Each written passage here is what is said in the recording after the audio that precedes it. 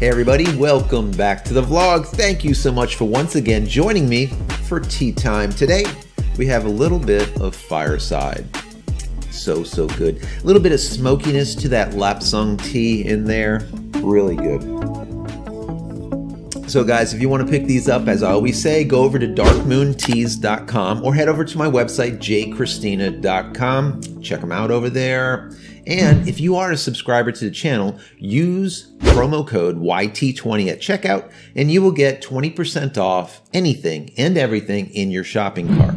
Don't forget, YT20. Anyways, guys, today is going to be a Canon day. And it's going to be more of a tech Canon day. Technology. You know, I love technology, and if I can ever mix technology with photography, with creativity of any kind, it's just beautiful. It's a beautiful thing.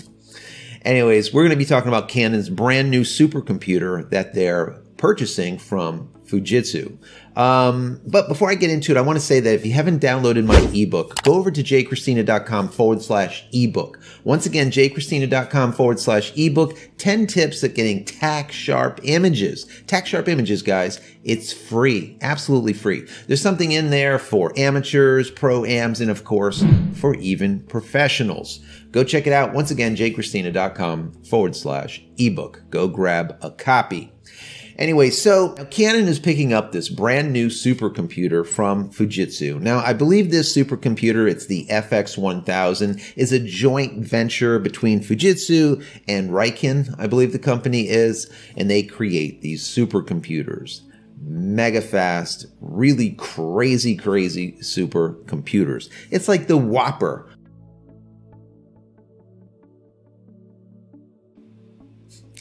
So anyways, guys, the reasonings behind this is basically to reduce prototyping, to reduce R&D cost, to reduce the amount of time it takes to get a product to market, but also to increase efficiency and maybe even functionality when it comes to product. But the main thing is to be able to go to a no prototyping type of situation where instead of having to create a product, let's say in CAD, and then go and carve it out on a CNC machine or on a printer and then do the prototyping that way in a physical form, they'll be able to do it, but virtually. So it will definitely speed things up. Now, this computer that's being ordered is that FX-1000, but what people don't understand is Canon already has a couple of these supercomputers from Fujitsu, but they're a few years old. They have the FX-10 and they also have the FX-100. This is an FX-1000. As you can see, they're getting exponentially faster. Now this computer, this FX-1000, is a petascale, let's say, computer. All right. It can be scaled up to a petabyte of data, of manipulation per second, guys, per second. Now, there's not many of these in the world. Now, the theoretical speed of this specific supercomputer is 650 teraflops. Now, those 650 teraflops, it's happening basically with 192 nodes. So just think about 192 computers, let's say, strapped into or feeding into one brain. All right, this is how this is accomplished. So each one of those nodes, let's say, represents a computer that has a CPU, it has memory, and this all leads back to the one central, let's say, through this nervous system into the main brain. Now, to get an understanding of the speed of this, to break it down so it's easily understood, we were talking about the PlayStation 5 in a couple of videos ago and how I was really excited about it and I can't wait to see what it's going to be like. And I'm most likely going to pick one of those up and probably pick up an Xbox too, because I have like a ton, just about I think every game console that ever came out, including an Atari Pong I have, and a 2600 and an Intellivision, and yeah, you get the point. Anyway, so I have a lot of them because I just absolutely love them. Well, we were talking about the PS5 and how the PS5 has right around, let's call it 10 teraflops of data manipulation that it can do. all right, which is a lot. It is a lot. But just think about 10 teraflops on a PS5 and this having 650 teraflops. You're talking about 65 times as much. So it would be the equivalent of taking 65 PlayStation 5s, putting them all together, and then joining them into one central brain. Right? And allowing these 65 PS5s to crunch numbers all at the same time and then feed those numbers into the main central head unit, let's call it, just to give you a scope. Now, some of you understand what megabytes are. So when you hear a teraflop or a petaflop or whatnot, it's hard to understand what it is. So we understand, or I'm sure you guys do, that a megabyte or a mega amount of data is a million. A gigabyte, a lot of CPUs are rated in gigabytes, right? That is a billion. Once you hit tera, it turns into a trillion bytes or a trillion processes. And then finally, a peta is a quadrillion.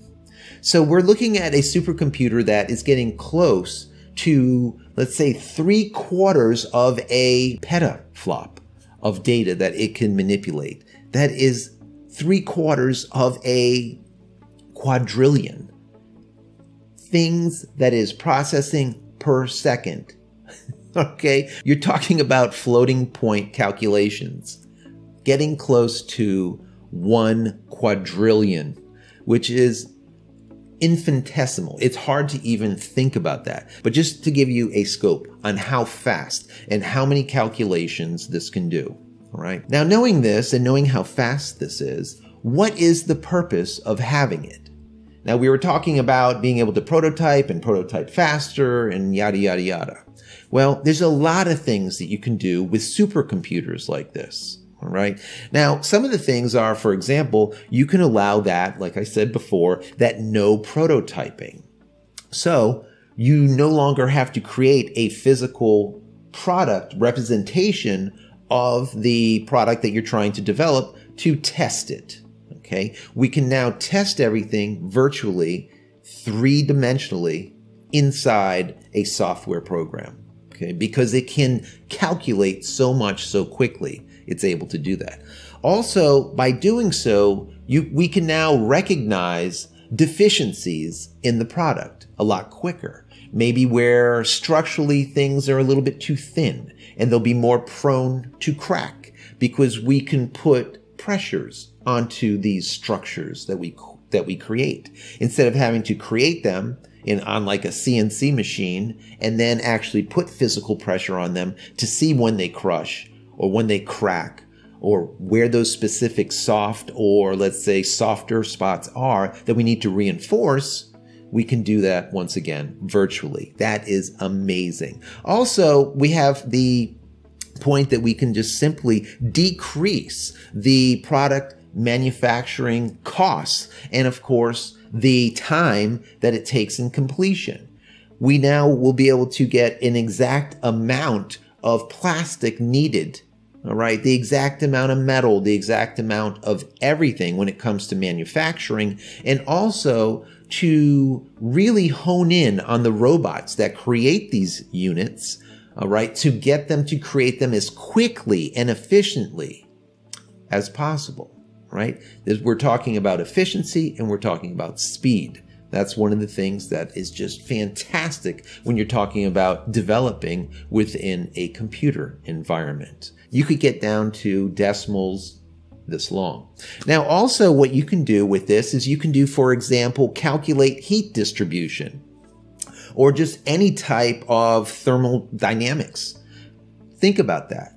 This is something that Canon needs in spades, right? Thermodynamics is extremely important.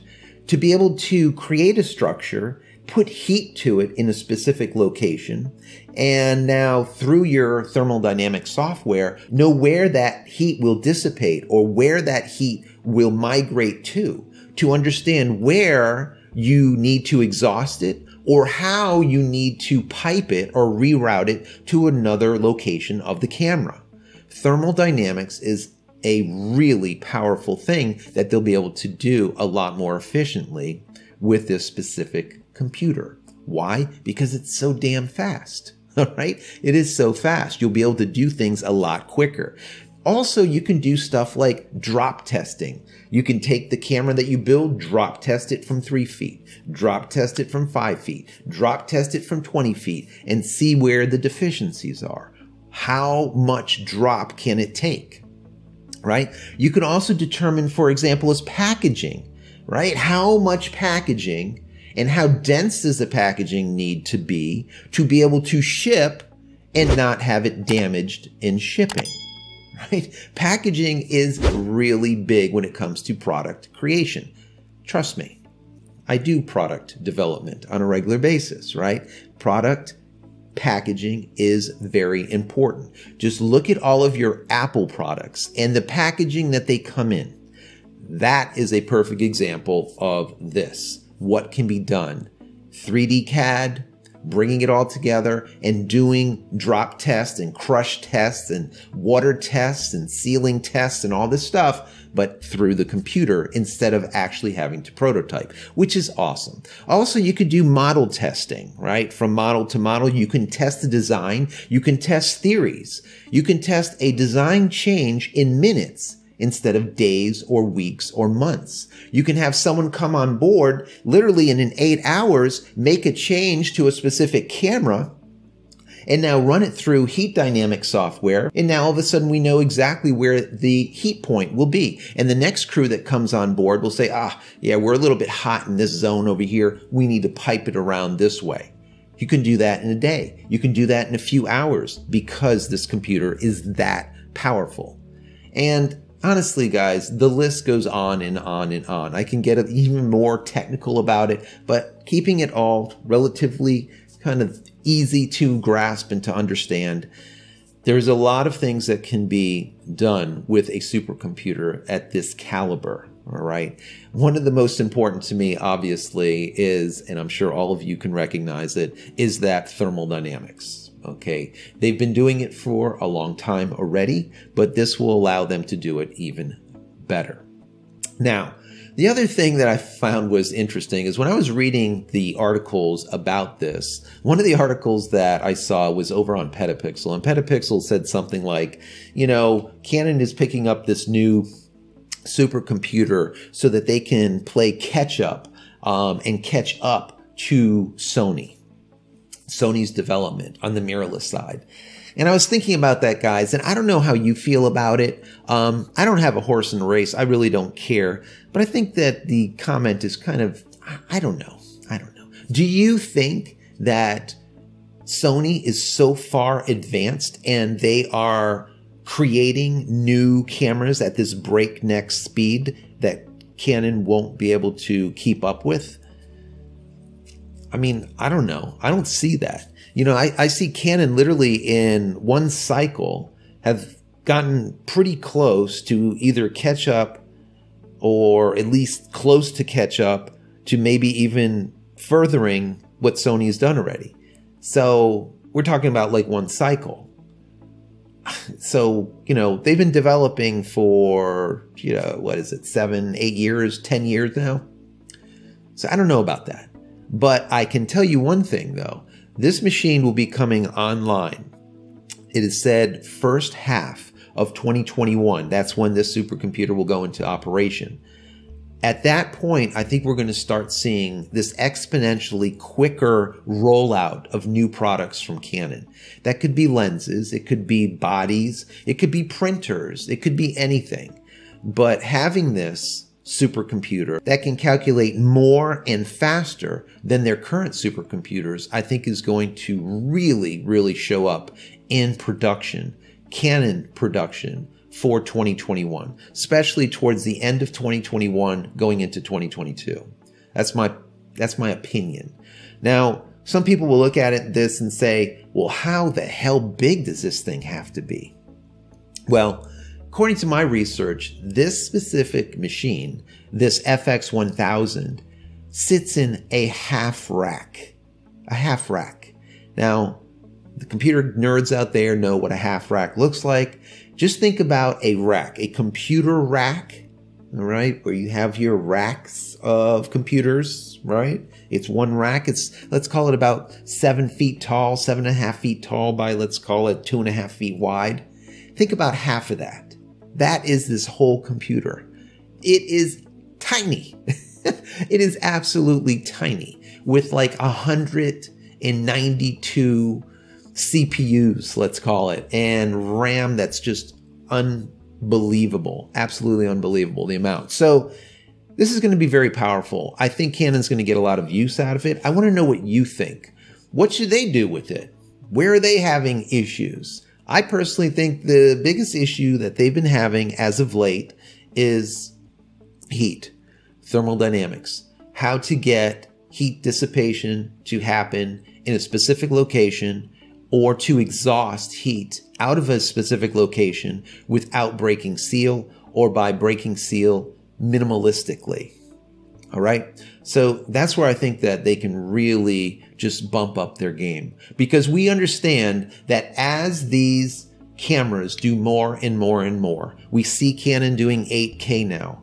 We understand also that to do that, you are producing a ton of heat. When you produce a ton of heat, you limit the amount of time that you can record. You actually also increase the amount of noise in the images captured. Heat is the bane of the existence of all electronics, and especially when it comes to cameras that are smaller and smaller and smaller and more sealed. Okay? So these are just some thoughts. I want to know your thoughts. What do you think about this brand new super computer, the FX-1000 from Fujitsu that Canon is picking up? What do you think? What do you think? Do you want one? I'll take one. That would be freaking awesome, right? Awesome. What would I do with it? I'd probably do some more product design. Anyways, I digress. So guys, if you enjoy this content even a little bit, please throw it a big thumbs up. That really, really helps so that the YouTube gods look kindly on the channel, look kindly on this video, and hopefully tell other people to go and check it out. It is very, very important for channel growth. So please give the video a thumbs up if you like it even a little bit. Also, if you haven't subscribed, please subscribe to the channel. If you are subscribed, click this little button, this little bell over here. Click the bell so whenever I come out with a new video or if I go live, you will be notified of that immediately. And finally, head over to my website, JCristina.com, where you can find all the photography tools I've invented for you and me over the years, and hopefully there's something there that you might like. And if there is, please pick it up and support me and my family. That would be awesome. So guys, thank you so much for joining me once again here for Tea Time. Many blessings to you and your family. Stay safe and stay healthy.